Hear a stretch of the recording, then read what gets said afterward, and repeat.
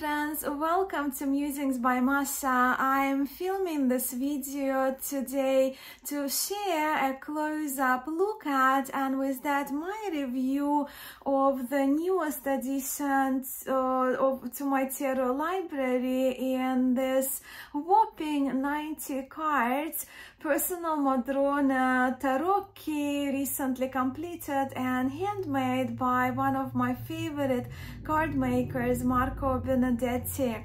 This tarot is a delight and a treasure and a lesson in illuminated historic tarots too.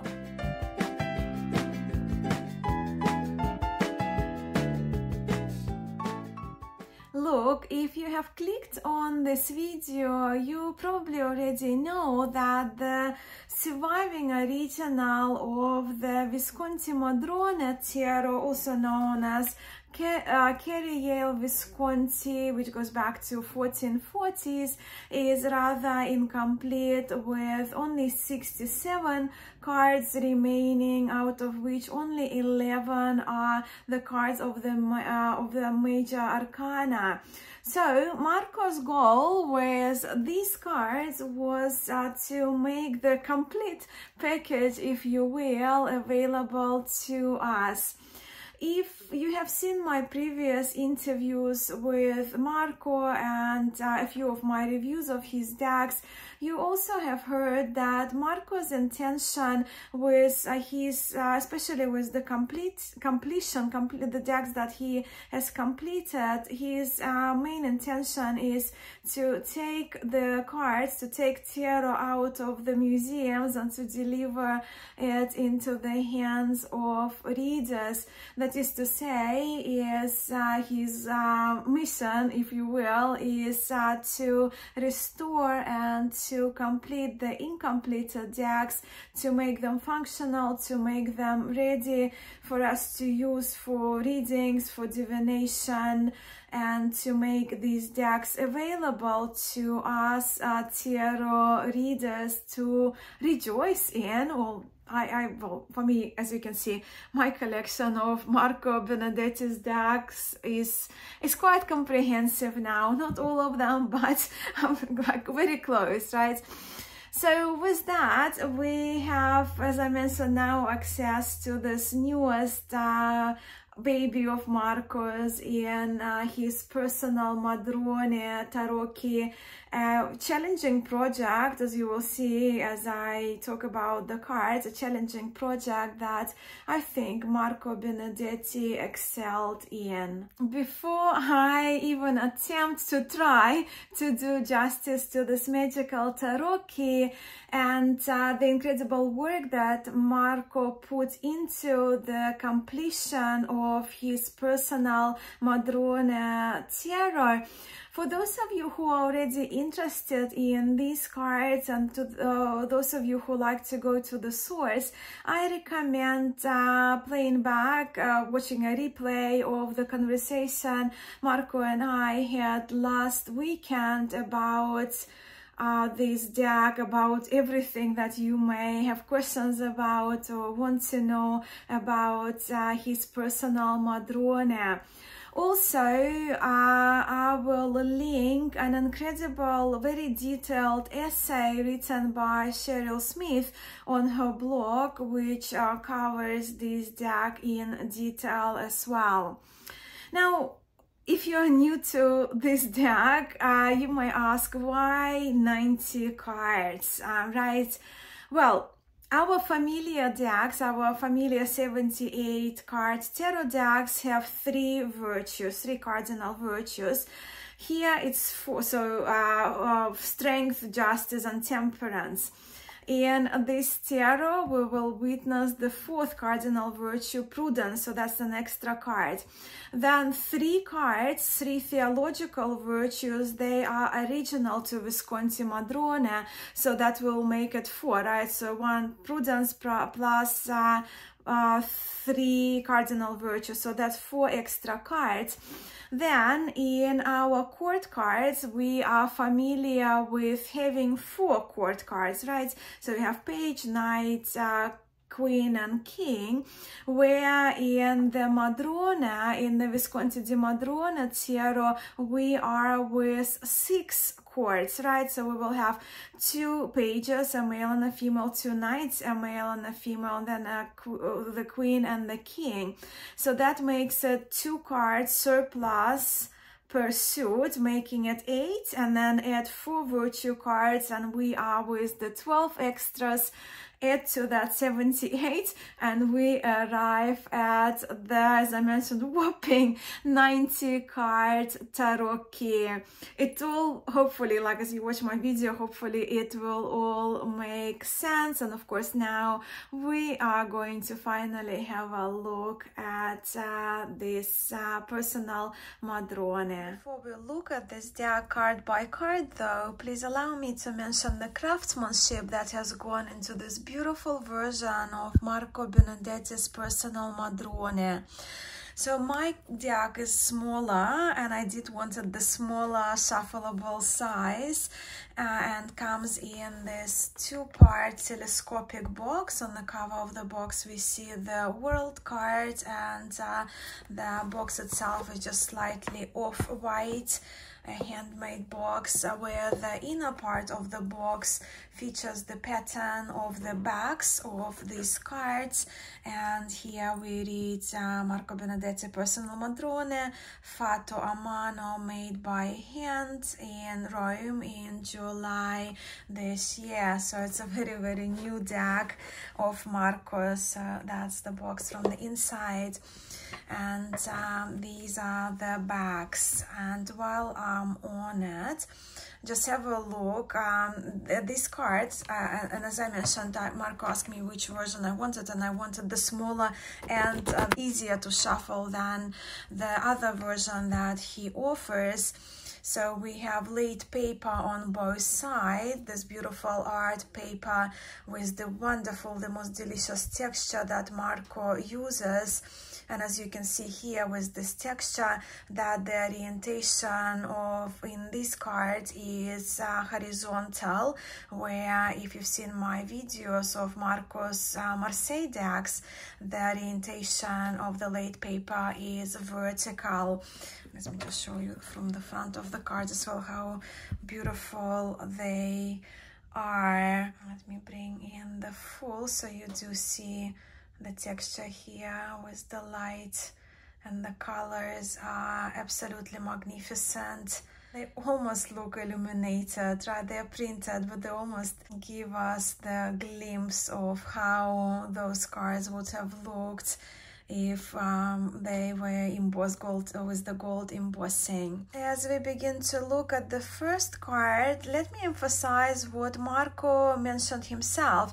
His Personal Visconti Modrone is not a restored deck, but a completed one, and how remarkably completed too, as you're about to see.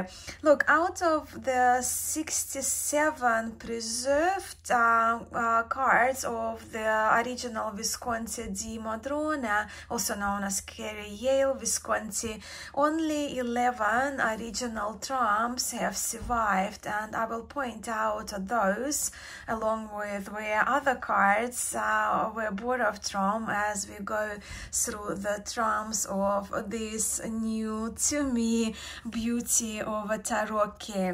So with the full, and Marco did borrow from the Visconti Sforza quite a few cards, so I'm just kind of bringing this one as the example. So for the full, Marco used the Visconti, because, well, the full didn't survive, Visconti Sforza Tarot for his Personal Modrone. And here we are with the beautiful Magician. Just look at the colors. And the Magician is also borrowed from the Sforza deck. Just the borders, it's just a delight. It's such a magnificent work from Marco.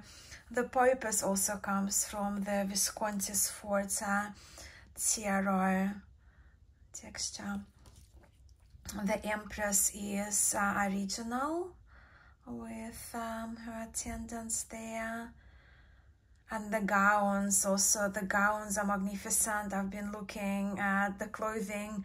I do love fashion in my tarot, but yeah, with magnifying glass. And also in the Visconti di Modrone, the faces are just so very gentle, soft and beautiful. The Emperor again is the original card, where the Pope once again is borrowed from the Sforza Tarot. But if you have a look again on the US Games reproduction and the colors and the sharpness of the images in Marco's deck, I mean, you can't even compare, right? The handmade on the slate paper with the colors. And here we are with the Lovers, or which used to be known as the Love card, the original to the Visconti di Modrone. And this card is just such a sweet and romantic card. Even, in fact, Cheryl Smith on her blog refers to the Modrone Tarot as being one of the most romantic and feminine decks of the 15th century. And I wholeheartedly agree. Do you? But then in this beautiful card, we are most likely witnessing the marriage of Bianca Visconti to Francesca Sforza, who the hand-painted illuminated Visconti di Modrone tarot cards were commissioned for as a wedding gift. And the little white dog here is so cute and is a symbol of marital fidelity. And then the charioteer card features perhaps the wedding procession with this character being Bianca Maria Visconti herself. And then Temperance card, Marco borrowed from Ercole d'Este deck. So you can see, and you can see the differences of the more kind of facsimile copy, although this one is from Marco, also with the modified one that Marco included in his Personal Madrone. And I find this Temperance very beautiful. In fact, I featured her as one of my favorite Temperances and top tarot trumps because of the beautiful colors and that beautiful glow that this Temperance has. Now, moving on to the virtues, here I have to mention that we are with 7 virtue cards, 4 cardinal virtues and 3 theological. So this is the strength, and that's the original beautiful strength card. And justice comes from the Visconti Sforza Tarot as well, but modified with the horse with the knight on top removed. And in my view, Marco's card is so much better proportioned with the justice fitting into the card than we see in the Sforza Tarot. And then for the fourth cardinal virtue, being prudence, Marco borrowed from a large painting, well, in fact, from one of the virtue series of large panel paintings commissioned from Piero del Pollaiuolo. I do actually have here a photo of this original that I took at the Uffizi Gallery in Florence last year. So that's the original, and that's Marco's modified version of it. Beautiful paintings. Those series of paintings featuring 7 virtues are. And now we are with 3 original cards, and they are the theological virtues. So here we are with faith, charity, and hope. And once again, I just wanted to bring your attention to the beautiful faces, beautiful, beautiful faces, idyllic, sweet faces of the Visconti di Modrone original cards. And then we move to the Hermit. Oh, the Hermit used to be known as Il Vecchio, the old man, and the Hermit is also from the Visconti Sforza deck, borrowed from. And then we are here with the Wheel, and the Wheel card is from Visconti Brambilla, the illuminated deck that only has 2 surviving major arcana cards, one of them being the beautiful Wheel of Fortune, the original of which I saw in Pinacoteca di Brera in Milan. So this one was the 15th century original with all the original colors, of course, will be an original.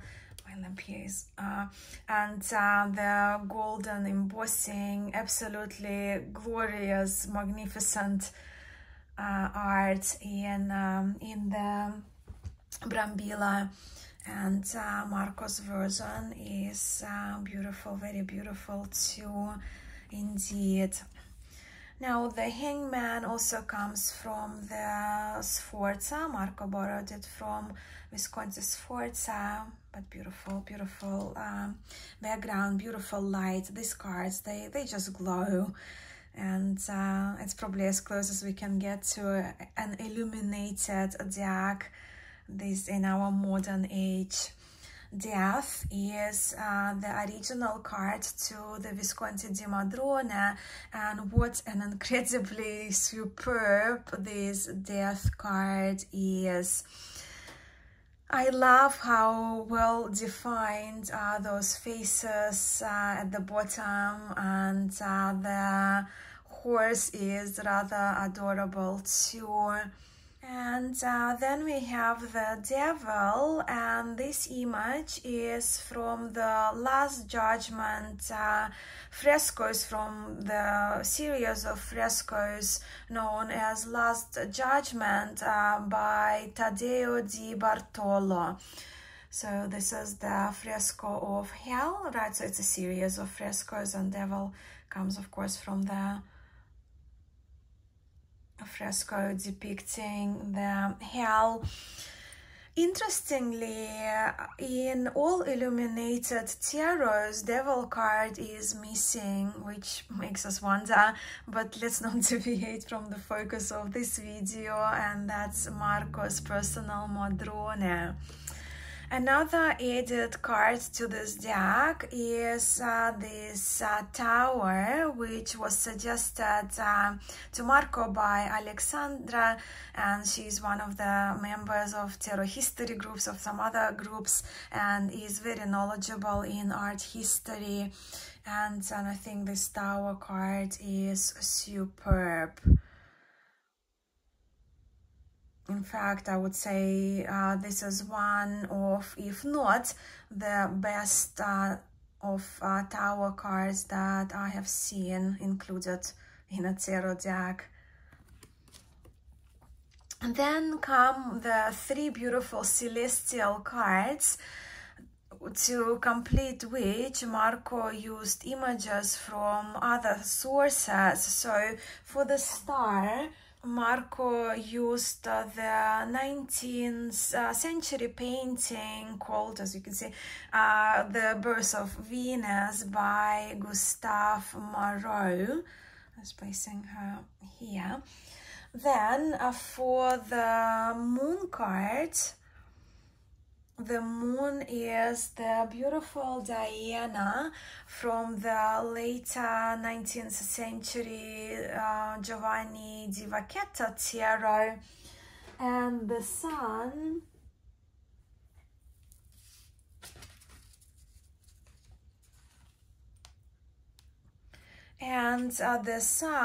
is the Apollo, and this card I have from Marco's deck. You probably would have seen it on my channel, from the Michele Tarocchi. I very much love the three celestial cards. They're just very beautiful, and I think they're coherent. Let me know what you think with the additional images, and I think they go well together. But the top detail I absolutely adore as well, and the top detail is from Charles VI Tarot, as we see here also in the Sun cards. So there are our three celestial cards, and the Judgment is the original 2, and all the decks are often referred to as the Angel card. The World is also the original, and in my view the World is one of the most stunningly beautiful world cards ever. Marco mentions the woman, here that we see the woman presiding even over the world, most likely to have been again Bianca Visconti, as we see through the Visconti di Modrone deck. And this is, of course, as you remember, the image of the charioteer. And these are the 11 surviving original cards from the Visconti di Modrone Tarot, and the beauty of these cards, I mean the beauty of the originals and the beauty of Marco's completion of this deck, Marco's version of these cards. I'm lost for words here. So we're moving on to the suit of coins. Let's go through the minors, and this is the Ace of Coins, featuring the coat of arms of the Visconti Sforza family. And when it comes to the coins, only the 3 of coins card was missing, and Marco replaced it with the 3 coins that exists in the Brambilla, in the Visconti Brambilla Tarot, just a little lighter.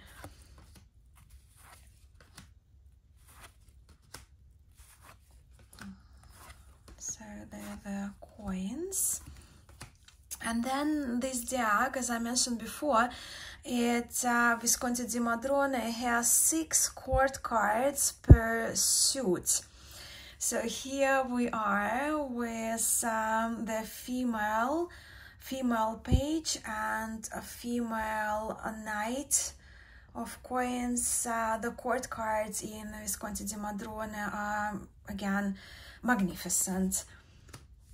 And then the male page and male knight. As the Knight of Coins wasn't finished off by the original artist, Marco completed this card by finishing off this golden dress. And here we are with the Queen and the King of Coins, which are the originals, and they are beautiful indeed. I mean, one can spend hours and hours and hours staring at these illuminated cards.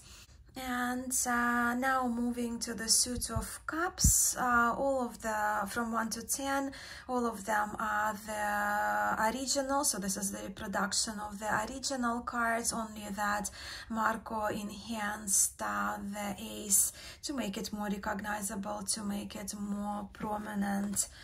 But yeah, just a quick look, as you have seen also in the suit of coins and on this 4 of cups card, that some of the cards are on a darker background, and that is due to the use of the silver embossing in the originals, which due to oxidation with time turned rather very dark, as we see in some cards more than others. but they're just beautiful. Again, beautiful artwork. Now moving to the courts of the suit of cups. So again, here we are with the female page, female knight, male page, male knight, queen, and the king of cups.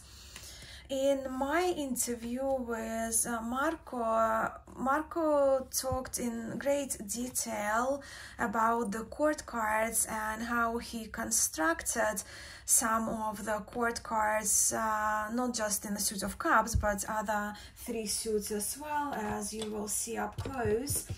And if we have a look at just to give you an example, so this is the female knight of cups, and I've just shown you the suit of coins. So what we see in this image, so the female knight of cups is the mirror image of the female knight of coins, with the floral headpiece being from the page, from the female page of cups, this beautiful floral headpiece. Now, Marco refers to this approach as a self-loan, right? And self-loan is simply using the other card or cards from another part of the deck to complete the missing card, as we are here with the completed one by Marco, using the self-loan from the female page of coins and from the existing page of cups, for, as I mentioned, for the headpiece. Then we also have the self-loan in the Queen of Cups, who is mirrored, again a mirror image of the Queen of Coins, only that the dress is painted red by Marco, but otherwise it's identical image but in reverse. And that's the king.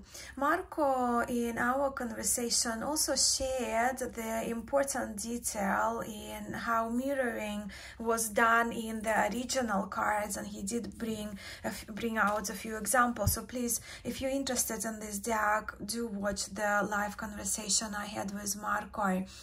And now we're moving to the suit of, well, batons or arrows. As you will see, our batons here are arrows. You probably see here a little bit better the pointy arrows that we have for the minors, for the pip cards from Ace to 10. And as you will see, we'll have courts with more batons, not arrows. But just to give you a view of those. But look at the gown again. The gowns of the female courts to me are very, very appealing, and those patterns and the colors, they just make me very, very happy. So yeah, we had the female page, a female knight of batons. The male knight was recreated by Marco, and I will leave you to check it for yourself, where Marco shares the more details about reconstructing the male knight using the Visconti Brambilla in our conversation. I have mentioned our interview a few times now for you, but yes, I will refer you to it. But look at the face of this knight, which is borrowed from the batons, from the same suit, from the page of batons. Beautiful queen. And the king of batons is again a self-loan, and this king is self-loan from the king of coins. As you can see, mirror images here once again.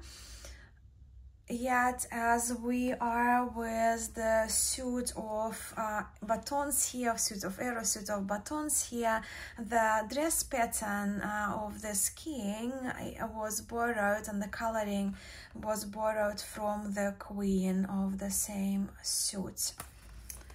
All right, now swords. A suit of swords. But you can see, and I hope my camera does the card justice, they almost look like they feature gold foiling, although they are printed. That's how good, how quality Marco's printing is. So we have the female page and female knight. They're the original cards.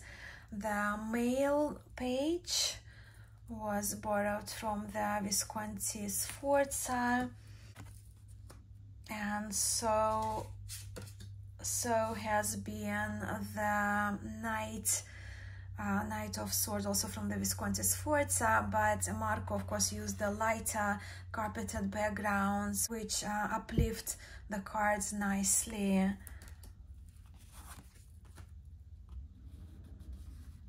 And I trust these ones are the original again, the Queen and the King of Swords. Now that we have had a close look at all of these cards with these magnificent backs, one thing is left for me is to shuffle them, and I have been waiting for this moment for a little while, as I resisted and I kept this Personal Modrone Tarot key in order for my video with Marco, and then for another few days before making this video of mine.